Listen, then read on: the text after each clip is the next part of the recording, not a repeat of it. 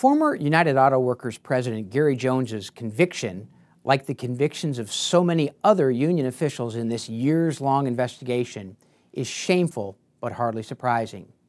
Far from being a situation where a few bad apples spoiled the bunch, it has become painfully obvious that the UAW hierarchy's culture prioritized the forced dues-funded opulence of their limousine lifestyles over accountability to the men and women on the assembly line that union bosses claim to represent.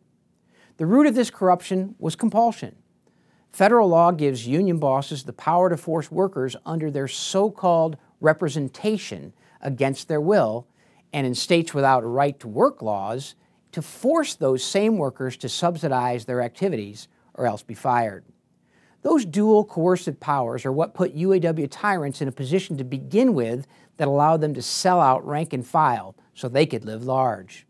This news, of course, comes after the UAW officials have endorsed Joe Biden for president, who has made it his stated goal to wipe out right-to-work protections in the 27 states where they exist and grant union bosses a whole host of other powers over workers. Union bosses will shower his campaign with union money, including forced dues, in exchange for their promises of expanded coercive privileges. If Biden and the UAW elite get their way, American private sector workers' freedom to withhold money from corrupt union brass will be completely extinguished.